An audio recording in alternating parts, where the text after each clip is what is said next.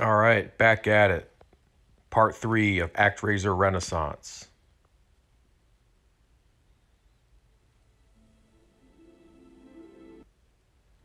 Now we're going to get into the city building part of the game.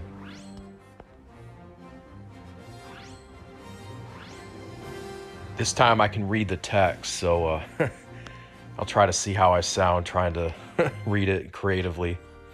If I get feedback to just shut up, I'll shut up. I love this game. I like the Super Nintendo version a lot too. I played that a lot when I was, if you watch my other videos, when I was like 11 or 12, don't remember exactly, but a long time ago. All right, Fillmore, here we go. First, I must guide my people to the lair. You have to show them where to build. Like in this universe, God has to do everything. "'Tis done, Master Stanimal. The Fillmorians will expand their settlement in accordance with your divine will."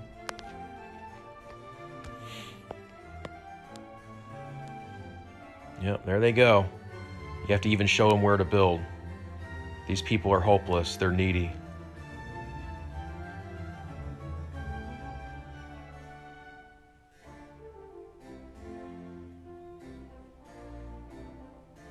O Lord, we thank you for your loving guidance.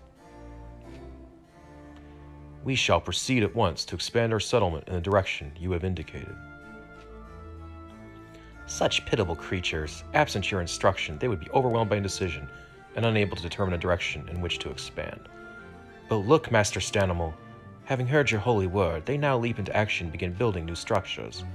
Continue to direct them just so, and they will surely honor you with diligent labor.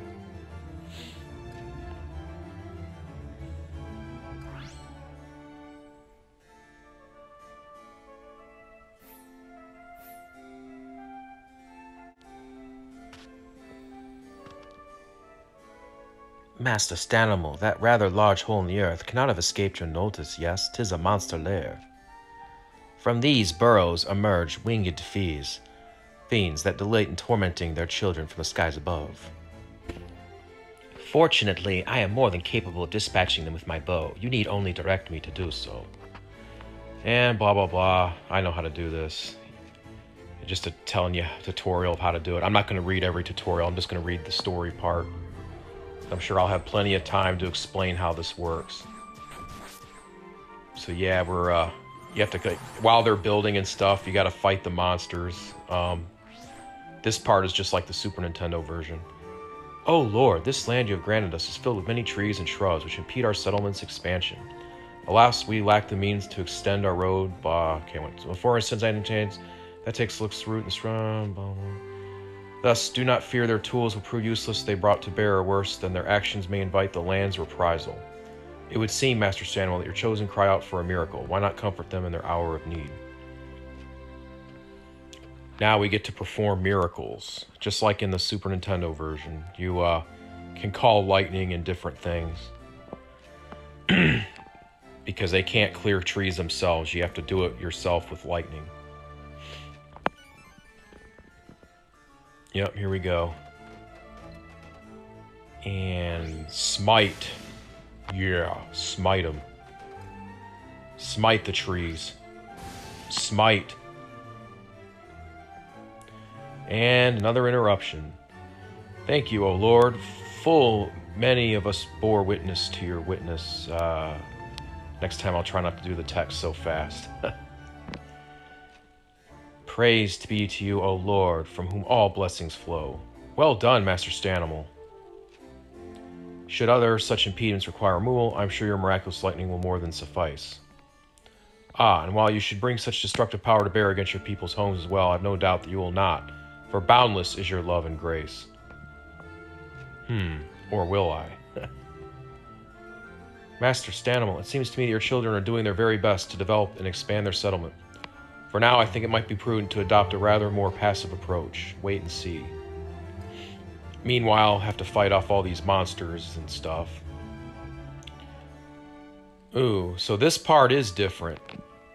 The villagers would kind of take care of these lairs themselves where the monsters come from. But in this game, you actually have to go and fight in the lair once they kind of set up their thing. The villagers will still kind of set up this magic ring or something around the lair, but then you actually have to go in there and fight. And that's going to be in part 4. You won't see it in this. This is sort of coming to an end, I think. But, you'll see that. You kind of go in there and do more fighting to defeat every lair, so... They definitely kind of expanded and dragged out the city building portion of the game. And some people like that, some people don't. I think it's great. Because this game, it definitely combines different elements. You have city building and you have platforming. It's an interesting combination. It's not often done. There are a few other games that do this, but it's just not often done. All right.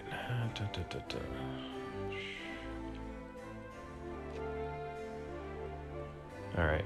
I'm not going to try to read the text because I went too fast. I'll just slow it down next time. Yep, I'm about ready to stop because in part 4 I'll descend into one of the monsters' lairs to fight. Play it for another 10 minutes or so, trying to keep these videos to 10 minutes. I noticed YouTube's been taking a while to upload videos.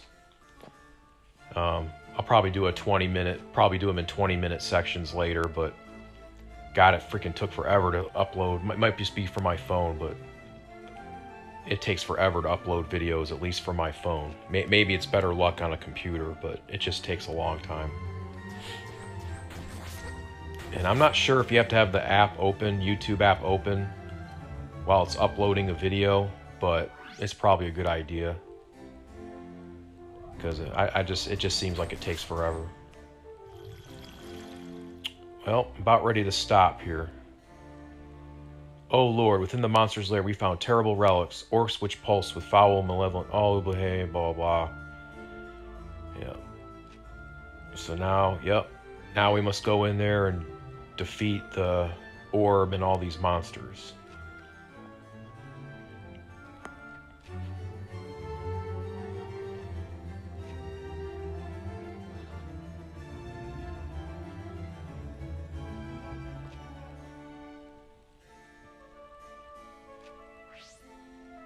Alright, this is it. Part 4 will be coming up.